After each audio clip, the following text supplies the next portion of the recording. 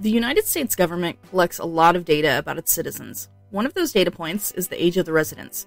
When you look at the information, you start to see that there are patterns. Some states have an aging population, while other states attract young families with children, and in some states it's a byproduct of economic issues and bad policies. In this video, we're looking at the 10 states with the largest number of young people, meaning those under the age of 18. Number 10, Louisiana.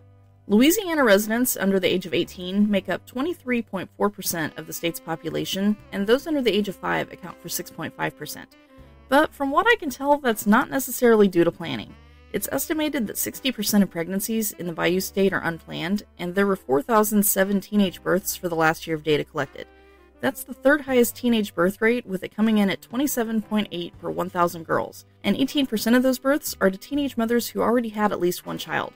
According to a study done by WalletHub, Louisiana has the largest percentage of at-risk youths in the country, thanks in part to higher than average dropout rates, with an average of 7,000 teenagers dropping out every year.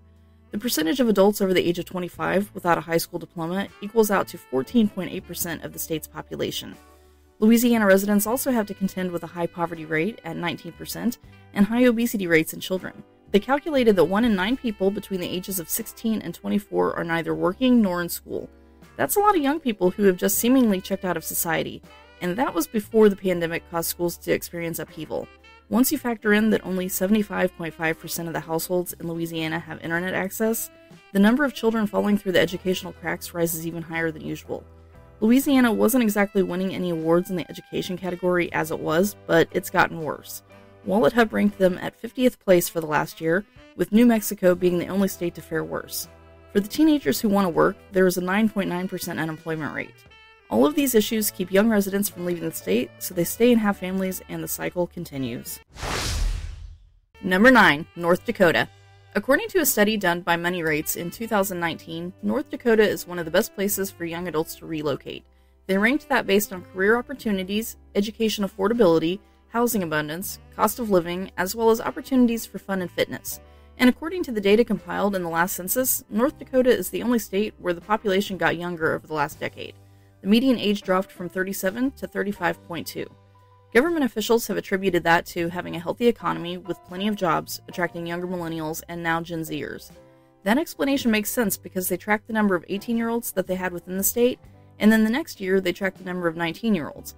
There was an increase of 3,395 people, or 34%, so they have had an influx of younger residents moving into the state. Once established within a community, those new residents settle down and have families, so the percentage of residents who are under the age of 5 is 7.1%, and those under 18 make up 23.6%. Number 8, Kansas. Rural America has been seeing a population decrease for a few years now, with people moving closer to big cities, and Kansas is no exception, with 80 counties losing residents in the last census. The state's population has become more concentrated in the Kansas City area. That is due to both people migrating from other parts of the state as well as from outside Kansas. The state's most populous county, Johnson County, where Kansas City sits, has grown by over 50,000 people over the last decade. Part of that growth comes from city and county administrators doing things that would draw young families to the area, such as opening a new elementary school and building more starter homes in quiet neighborhoods. The reason that they started trying to draw in new younger residents who would put down roots was that they found that they had an aging population who would require services that are typically paid for by younger working members of the community. Their efforts seem to have worked because 24% of the population now is under the age of 18, and 6.4% are under the age of 5. Number 7, Oklahoma. Oklahoma doesn't exactly conjure up an image of coolness in one's mind, but they're working on that, and they're trying to attract new residents. They have a program called Tulsa Remote that offers a $10,000 grant that can be received upfront and applied to the purchase of a new home for people who can work remotely.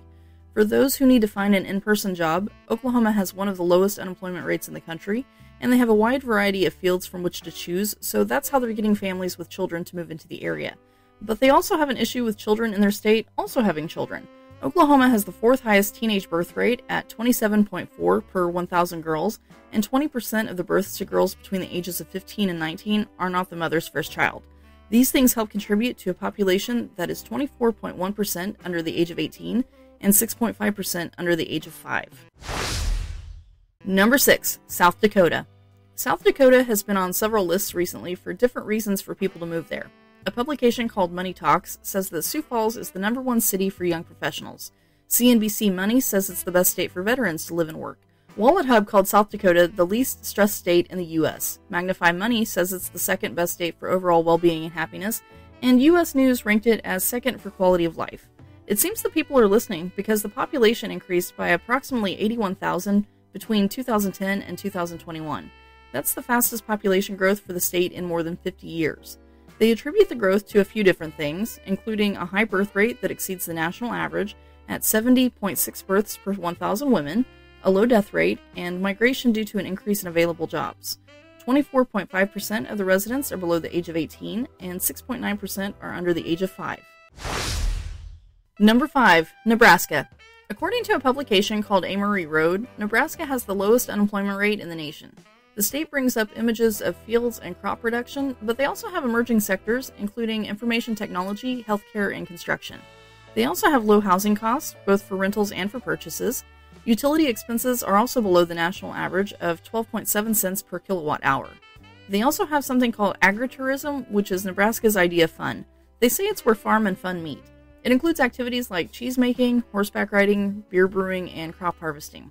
They also have 44 colleges and universities, which attract younger people to the state. The population grew 7.4% between 2010 and 2020. This was a combination of a higher than average birth rate and a large number of immigrants moving into the state.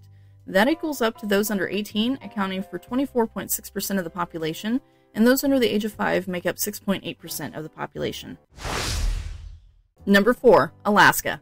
Alaska's fertility rate has consistently been above average since they started tracking the data. In the 1990s, Alaska had one of the highest birth rates in the nation at 2.6 children per family. That's gone down slightly since then, but it's still above average at 2.2 children. Alaska also has quite a bit of migration occurring, both to and from the state.